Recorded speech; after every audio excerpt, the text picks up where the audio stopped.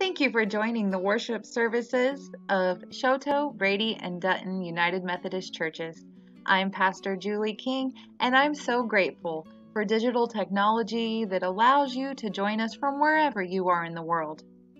You can join us every week by clicking the links on our Facebook at facebook.com/ShotoUMC or on our website at umshoto.net. If you like what we are doing and would like to financially support us in ministry, you can find more contact information on our website, and again, that's umshoto.net. We're so grateful that you are joining us. After reading through this at home, just to see if I knew all the words to come out of the Bible, I had a question. What kind of body would you choose if you could? Would it be strong? Would it be athletic? Would it be beautiful? Would it be this or that? It's usually something we're not. But we don't have that choice. But Paul explains the resurrected body will be recognizable, yet it will be better than we can imagine. For it will be made to live forever. We will still have our own personality and individuality, but it will be perfected through Christ. So listen to God's word through the scripture. 1 Corinthians chapter 15, verses 35 through 38, the resurrection body. But someone will ask, how are the dead raised? With what kind of body do they become? Fool, what do you sow? What you sow does not come to life unless it dies. And as for what you sow, you do not sow the body that is to be, but a bare seed, perhaps of wheat or some other grain. But God gives it a body as He has chosen, and to each kind of seed its own body. And from 1 Corinthians, also chapter 15, 42nd verse through 50th. So it is with the resurrection of the dead. What is sown is perishable, but what is raised is imperishable. It is sown with dishonor, it is raised in glory. It is sown in weakness, it is raised in power. It is sown with a physical body, it is raised with a spiritual body. If there is a physical body, there is also a spiritual body. Thus it is written, the first man, Adam, became a living being. The last Adam became a life-giving spirit. But it is not the spiritual that is first, but the physical, and then the spiritual. The first man was from the earth, a man of dust. The second man is from heaven. As was the man of dust, so are those who are of dust. And is the man of heaven, so are those from heaven. Just as we have been born in the image of the man of dust, we will also bear the image of the man of heaven. What I am saying, brothers and sisters, is this: flesh and blood cannot inherit the kingdom of God, nor does the perishable inherit the imperishable. This is the word of God for the people of God. Thanks be to God. Amen.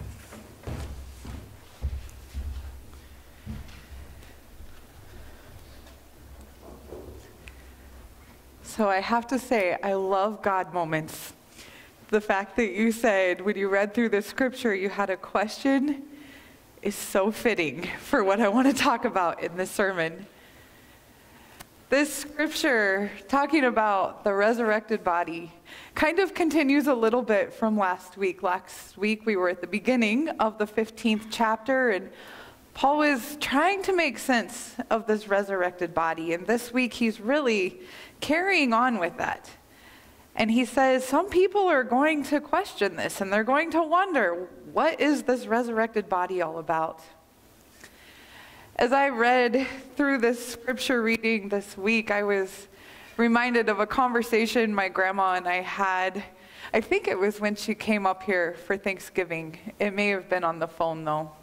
But regardless, in our conversation, she had said, you know, I always thought I had a pretty good understanding of what happens or what my thinking of heaven will be like after we die. But ever since your grandpa passed, I've really struggled with this. I really wonder, what happens after we die? And I think Grandpa must have figured out something that I don't know. It's normal for big moments in our life to make us question what we have always known, what we have always believed in Scripture. And I think questioning the Scripture and not having a good black and white understanding of what it says is a good thing.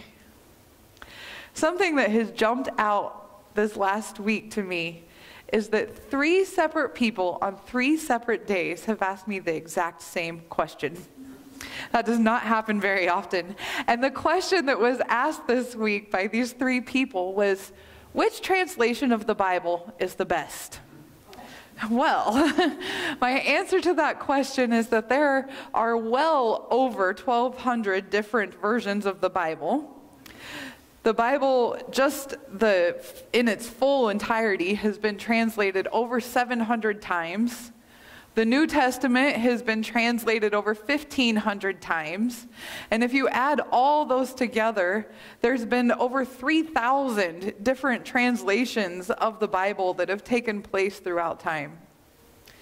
It's also interesting to point out that up until about the 1500s, those different translations didn't exist. All of that happened over the last 500 to 600 years. Prior to that, the Bible was spoken to people through the priest. It was in the original Latin language, and not all the priests read and spoke Latin. They could probably read it to the best of their ability, but they didn't speak Latin in their first language. It was definitely a second or third language for them. People, ordinary people, didn't have a copy of the Bible at home. And so they got the Scripture by going to church. That's interesting to think about, because while you hope that every translation and interpretation of what that priest was reading was getting presented to the people and spoken correctly, there is obviously going to be some error in that. And one can also assume that a priest might have read through and said, yeah, I think it says this, but I wish it said this, and they don't know any different, so that's what it's going to say. And nobody questioned the priest at all during those times. All these translations began taking place, and it is readily available to everyone now, which is a wonderful thing. But it's also important for us to remember that it was written down by human beings, and it was scribed multiple times. Scribing back then was not easy. They had to do it all by hand. There was surely some error that occurred. And then after all these multiple thousands of translations, we cannot say in certainty that that is exactly what was written down 2,000 years ago, or almost 2,000 years ago. I'm going to do something a little bit different in my sermon, and I'd like to invite Xander to come forward. Where did he disappear to, Xander? He knows he's coming up. The reason I'm inviting Xander to come forward, though, is because over the last several weeks, over at our Connect group, we have some 6th and 7th grade boys. And these boys are fascinating to talk to. We've been asking them some of these questions that I'm about to ask Xander. And I wanted you guys to get an understanding of what it's like having these conversations with these kids. So I asked Xander if he'd be willing to be my guinea pig this morning. But one of the questions that we've talked about is, who wrote the Bible? Many people who believed in God. Many people who believed in God. Pretty good answer. Was it God that wrote the Bible? No. God didn't just write it with, lightning or something like that. It was many people. Is the Bible 100% true? No. No. How can the Bible not be true? Because there's 2 stories of David and Goliath. That's a great example. Did you know that? There are 2 stories of David and Goliath in there. There's the David and Goliath story that we know, but then there's another version, and I can't even remember the guy's name, but it's not David. And there's 2 versions. Why would there be different versions? Because people have different beliefs. They have different beliefs? Why else might there be different stories in the Bible? They believe different things. Yeah. Would they maybe remember it different?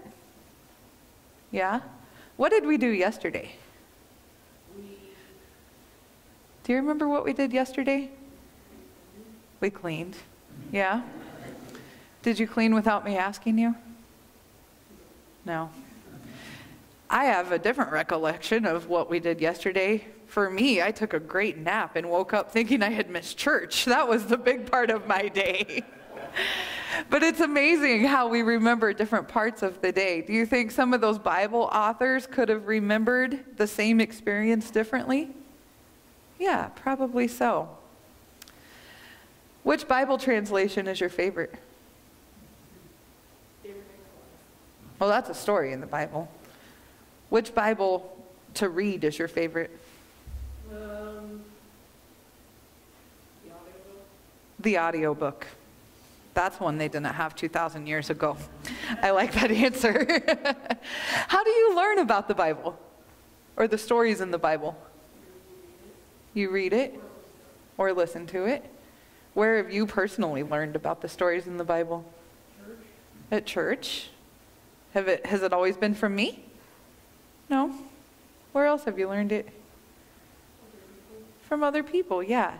So we learn the Bible, of course, from Sunday school as a children. We learn from our parents. We can read it ourselves, right? Lots of different things. When we talk about this scripture today, is talking about a resurrected body. What does that mean to you? Either one, we go to heaven, or two, we are reincarnated as a new being, forgetting our past life. Oh, we got two different theories here. So it could be one, we go to heaven, or two could be reincarnation and we forget our past life. We don't know. It could be. I like these answers. Thanks. You can go sit down. So, thank you for being a good sport, Xander. One of the joys of being a PK. As you can see, kids have a good way of interpreting things, and they have a good way of giving us answers exactly how it is. Something that came up in multiple conversations this week was the way that when most of us were taught the Bible, we learned it in church or we learned it from our parents, and we read it exactly as the people teaching us taught it. We didn't really question it very much, and if we did ask why, the answer was a typical mom or dad answer of, because I said so, and then you really didn't question it. Today, we have the ability to find the answers to our multiple questions at our fingertips. Most of us have access to Google. And even myself, there are multiple times that translations of one single word or, hey, I wonder how that got to be, will come up in my mind, and I instantly pull out my phone and try to find the answer. One of those that came up this week during our Bible study, we were talking about how long have they been saying amen at the end of a prayer, and where did that come from? And we looked it up. It goes clear back to Hebrew, and from all of that time, the spelling is almost the same. Of course, in modern English today, we either say it amen or amen, and there's been a few different variations of the pronunciation, different accent marks in the word, but for the most part, it's been the same from the beginning of prayer time as far as it's written and documented. Interesting to think about. Another thing that was interesting to think about is the way that our language and our understanding of words change over time. This began as a conversation again with our confirmation and 6th and 7th grade youth over there, but we ended up talking about it more at home just because it fascinated me. My kids and Robert and I were talking about different words, and I'm learning very quickly as a mom of a teenager, a 13-year-old and 2 preteens, that there's just some language that has proved to me I'm not as cool of a mom as I think that I am sometimes. Do any of you know what drippin' is? Apparently that is the new lingo for being very fashionable. I'm drippin' today, very trending. My kids also, anytime that they come encounter something that they think is strange or unusual, they'll be like, oh, that's so sus, meaning suspicious. And of course, everything in today's world with the youth is so satisfying. Anything is satisfying. We joked around with the kids and said, well, do you know what it means when I'm like, dude, or sweet, or that's so cool? And the kids are like, you're so weird. And then we got to talking about things that my parents would have said and my grandparents would have said. And I will tell you, their definition of the word groovy is very different than what most of us would know the definition of groovy to be. Words change just in a generation. Every 10 to 15 years, our understanding changes. So when we read through scripture that was written down in a Bible translation that's even 40 or 50 years old, those words can have a very different meaning to us than maybe what that person intended them to mean or what they meant at the time that they were written. It's especially different when we're talking about the words and the letters of Paul, who was speaking and preaching and teaching almost 2,000 years ago. His situations and the people and what they were going through in their life may have been comparable to ours. Their questions may have been the same. But he talked to them in the context of what they knew. So sometimes we have to understand things in our own context, and it's not always black and white. There's a gray area. My point with bringing all of this up is that, as I said, I'm so glad that you said that you had a question when you read through the scripture, because reading through this scripture for today began stirring some questions in my own mind. And I have to admit, I don't know that I necessarily like this translation that we read through, because it makes me have more questions than answers about what happens afterwards. I pulled out the Message. The Message is a Bible that was translated by Eugene Peterson. He was a Presbyterian pastor in Maryland for 25-ish years, around 25 years. He's also the author of several books. He was a poet, very, very educated person. He ended up leaving ministry, though, because of his views on homosexuality. And as us in the Methodist Church know, that is a very hot topic in churches. And that's not the point of our discussion today, but he did end up leaving ministry for that. And he moved to a town that I'm sure all of you are very familiar with, Lakeside, Montana. And that is where he lived when he ended up passing away. But it took him 10 years, and he translated what is considered to be now the most contemporary version of the Bible. There's a lot of controversy on it, but I do like turning to it to see what it says, and I really like what it says about this scripture. So I want to read that translation to you today.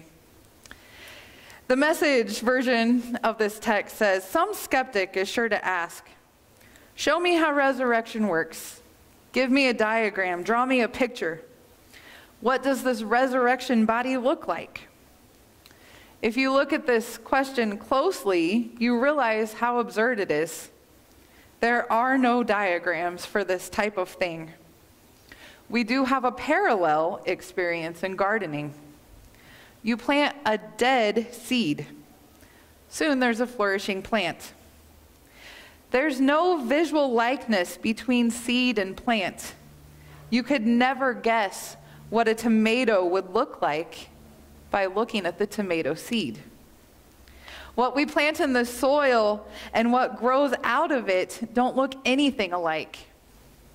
The dead body that we bury in the ground and the resurrection body that comes from it will be dramatically different." He goes on, picking up in verse 42, to say that this image of planting a dead seed and raising a live plant is a mere sketch at best, but perhaps it will help in approaching the mystery of the resurrection body. But only if you keep in mind that we're raised, and when we are raised for good, alive forever.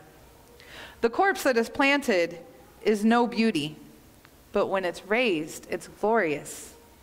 put in the ground weak, it comes up powerful. The seed sown is natural. The seed grown is supernatural. Same seed, same body. But what a difference from when it goes down in physical mortality to when it is raised up in spiritual mortality.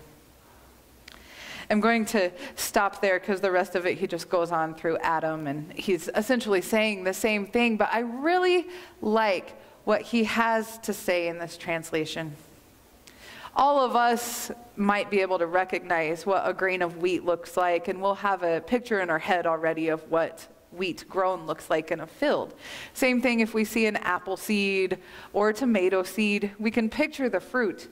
But if we were to show that to a young child, somebody 2 or 3 years old, they would have no clue.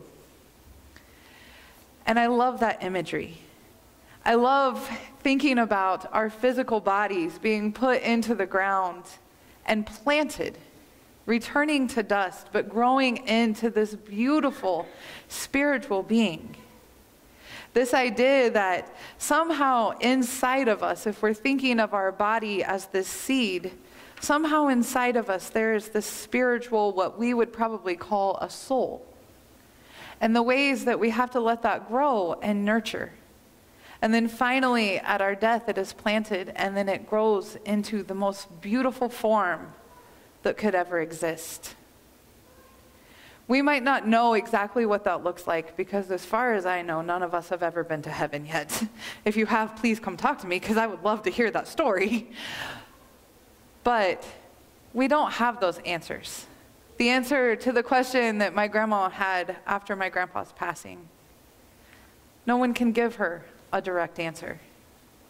But what we do know is that our physical body will die, our time on earth here will be gone, and what comes after that is beyond anything that we can comprehend. The words glorious or amazing probably don't even come close to actually describing it. For me, as we've been going through this Building Character sermon series, I think that the idea of knowing that it's okay to question what the scripture says, it's okay to think differently about it, and to allow ourselves to begin growing and nurturing that spirit that is inside of us, I think that's very important. Over the last several weeks, we've talked about identifying our spiritual gifts. We've talked about the importance of each of us as unique parts of the body of Christ. We've talked about ways that we should grow and work together and spread that outside in the world, challenges to be a better person and to do good in everything that we do. And as we wrap up this series and we think about building character, my hope is that each of us will have the courage that those kids have, to know that it's okay to question it, to know that the Bible is not black and white, to know that there are a lot of versions of these stories, to know that we might learn something new, like that there's a second David and Goliath story. To know that no matter what our age is or what we've been previously taught, there's so much growing that can still happen. And that when that day comes, when we are finally raised in glory, we will be made whole. We will be planted and we will be grown and sown into this beautiful creation, this part of God's heaven, God's kingdom. And it'll be beautiful. My encouragement for all of you, especially with Lent coming up, is that you will use Lent as a time to really dive into the scripture, to use it as part of your own spiritual journey. As I said, we'll have books available for this very unique Lenten study that we're doing. If you'd like to order one of those books, you can. The upper room is also available back here, and it is a great daily devotion. And if you're not interested in either of those, let me know, and I can help you find either a weekly or daily spiritual journey for Lent. And I think that that is a wonderful way and a wonderful challenge for each of you to go through Lent and letting yourself learn something new, reading the scripture in a different way. Our reflection hymn that we'll sing right after this is I'll Fly Away, and it's one of my favorite hymns, which of course is often used at funerals and we think about often at the end of our life. But as we close this out, we'll be closing our service singing the Hymn of Promise. And the Hymn of Promise is one that I absolutely love and I think fits very well with this scripture. And of course, most of you probably know these words, that in the bold there's a flower, in the seed an apple tree, in cocoons a hidden promise that butterflies will soon be free. As we go through those words, I hope that you will really take them to heart, let them fill your spirit, and then go out into this world and share that wonderful, wonderful word with others. Amen.